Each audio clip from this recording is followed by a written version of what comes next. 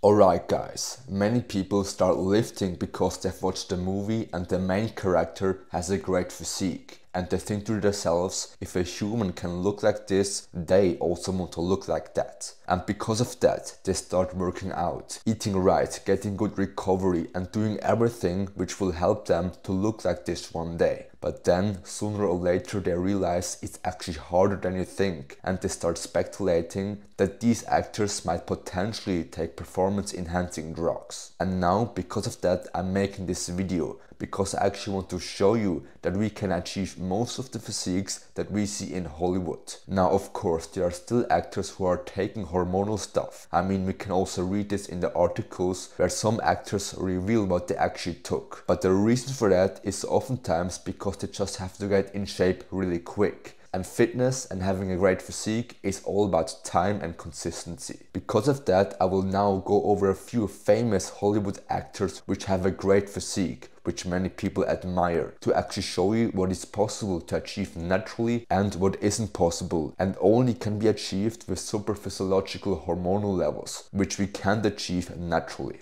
And now I don't even want to waste your time and I will right away start with Zac Efron. Now, personally I have to say I've watched Baywatch like 3 times. It's a great movie and of course Zac Efron looks great in it. But as someone who's in the fitness industry and is analyzing physiques every day, I can say he doesn't have the body to actually be a bodybuilder and go on stage. Not even in classic physique, where it's all about conditioning and not even about the size. Because I mean, when we look at Zac, yes, he looks great, but he isn't a huge guy. He doesn't have loads of muscles. He's just very lean. And of course, this is still difficult to achieve, but actually way easier when you only have to focus on conditioning and not on the size of your body. I mean, looking at his legs, I personally don't even think he was doing squats for the movie Baywatch. So if you're someone who wants to achieve a physique like Zac Efron's, then it's all about eating the right foods and cutting down. So most males are around about 20% body fat. So I would say if you're dieting for 3 to 4 months, you will be able to actually achieve a physique like his, because you actually don't need to build a lot of muscle. It's just all about getting the fat off your body, and then your body will start looking like his. Perfect. And then moving on to the second famous actor, and it's Sylvester Stallone.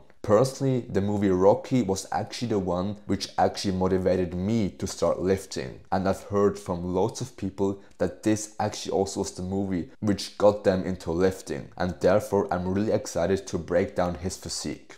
Now, when we look at Sylvester Stallone in the movie Rocky, we right away see he has more mass than in comparison to like Zac Efron. He is still lean, but not as shredded as a human could possibly be. He just has some ab definition, then some good obliques, but it's all about having also a good amount of muscle on his frame. But as someone who's now been lifting for about 4 to 5 years and has lots of experience in this niche, I can confidently say that it is possible to achieve this physique naturally.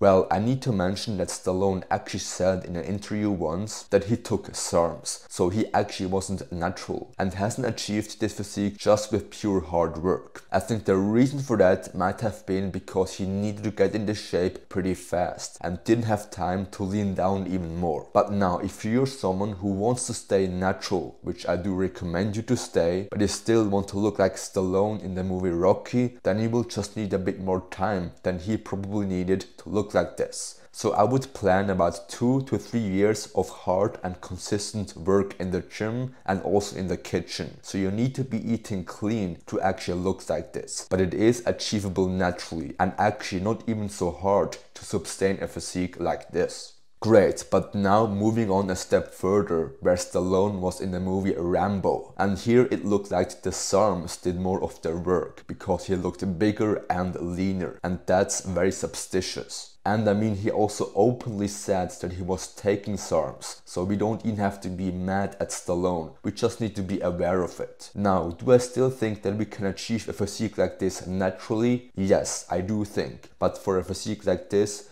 we need some elite genetics. You can't have average genetics. When you're average, you have to take steroids to look like this. I would say the best of the best natural bodybuilders in classic physique look like this. So it's not just the average guy who goes to the gym every day and eats some chicken, rice and broccoli. You really need to put a lot of work into this to be able to have a physique like that. Great, and then the next person is Michael B. Jordan in the movie Creed. I've heard from many people that this is their idol and they want to look like him one day. And when we look at his physique, he has a good build. He has bigger muscles than Zac Efron and Stallone in the movie Rocky. So he's overall just bigger. But I do need to mention he isn't as conditioned as the other two guys. So he has some ab definition, but definitely isn't sub 10% body fat. I would say he's more like 15% body fat, and that's way easier to sustain. So if you want to achieve a physique like his, then you should focus more on building muscle. So you should start eating a bit more food.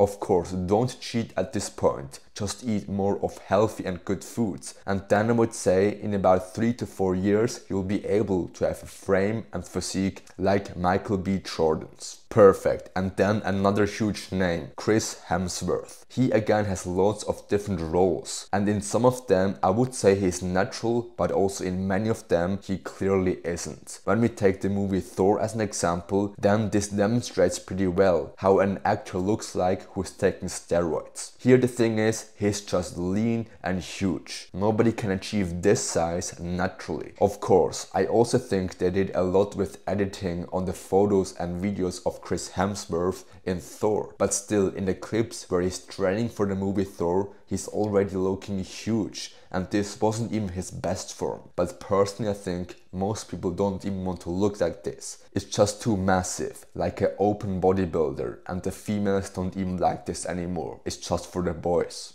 Alright, but maybe you're someone who is natural but is prioritizing the size of his body and not the conditioning, so it's all about how big your muscles are. And for this we also have a few natural examples, like for example Mark Wahlberg in the movie Pain and Gain. Here we can see a good build. He looks huge, has a big bicep, and overall the bro physique that we can see in the gym. So everybody knows he has a strong bench press and can deadlift a lot of weights. But because he has such a big size, he also had to sacrifice his leanness and conditioning. I would guess his body fat around 20% body fat. Most people wouldn't even need to cut it down for a physique like this. It just all would be about building muscle, so bulk up and lift heavy weights. And then after a few years he will be able to have a size like this. You don't even need elite genetics. Your body will respond so well when you eat loads of food and lift heavy weights. Great, and now to finish off, we again have another example which is in between the huge guys and the extremely shredded guys. And it's Henry Cavill in the movie Superman. Here I personally think he looks great. He has this really manly look with the chest hair, and I need to mention that he has a superior frame over most people, so his shoulders are very broad, and this isn't because of the muscles, it's just his genetics and how his body is structured. And yes, of course, it still took him lots of work to look like this. You can't be doing the wrong things to have a physique like this, but still he isn't shredded down to his bones, and he doesn't look like a stage-ready bodybuilder. He just had some good genetics to start with and is probably going 3 times a week to the gym and combines this with a good diet. So this is definitely achievable as a natural lifter. Great, and that's it. These are some of the most common actors in Hollywood, which have great bodies and many people want to look like them. Now you actually know what's achievable as a natural lifter and on what you should be focusing on. To finish off, I need to mention that we see these actors only in the best light and sometimes even with a pump. I mean, they want to look their very best in a scene. They don't just wake up in the morning and film a movie. So we shouldn't think that those people are walking around like this 24/7. This can help us to put everything in perspective and actually have a better feeling about ourselves when we look into the mirror.